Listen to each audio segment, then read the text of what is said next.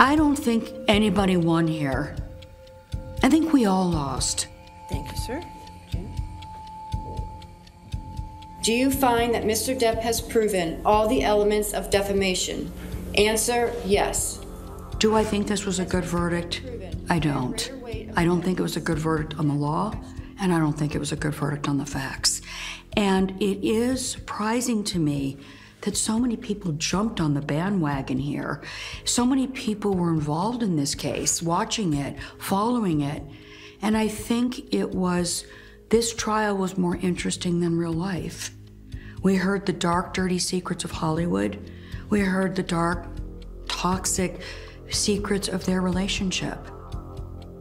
When you look at the public reaction to this case online, it certainly seems like Johnny Depp seemed to win over a lot more support than Amber Heard. What do you think is at the heart of that? She confronted a very wealthy, powerful, beloved star. And we're not supposed to do that as women. We're supposed to take it and be quiet about it. And the more your celebrity is, the more you're supposed to just be lucky this man liked you.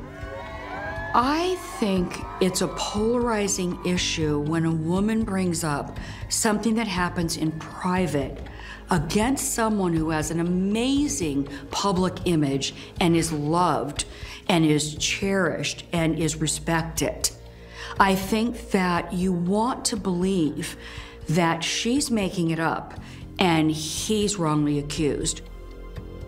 Do you think this case in some ways gives hope to powerful men who have been accused of terrible crimes, that they can get on the front foot, they can go on the attack, and it will make their issues go away? This is going to be the playbook moving forward by powerful men.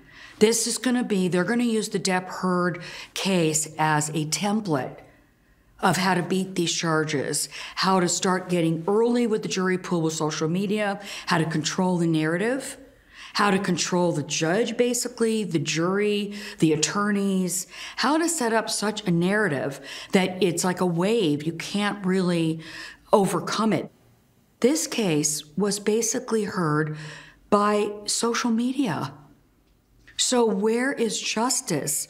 Where are victims' rights in light of the power of social media? I had clients calling me saying that they were double thinking whether they wanted to come out with their story if it was a famous perpetrator or an institution or a school or an athletics or a church. This made them take a step back. Is that what we really want? It sounds like you think this really is a step back to the dark ages, this case. I do, in a way. I think it is a step in the dark ages, but I'm also hoping, like every other civil rights movement, that evil prevails when good people do nothing. What message does this verdict send to perhaps a young woman who is thinking about speaking up about a powerful man? I think the message is, you better really think about whether you're going to speak up or not. And I encourage her to speak up.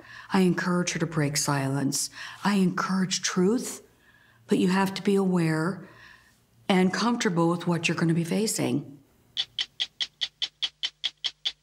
Hello, I'm Sarah Abo. Thanks for watching 60 Minutes Australia.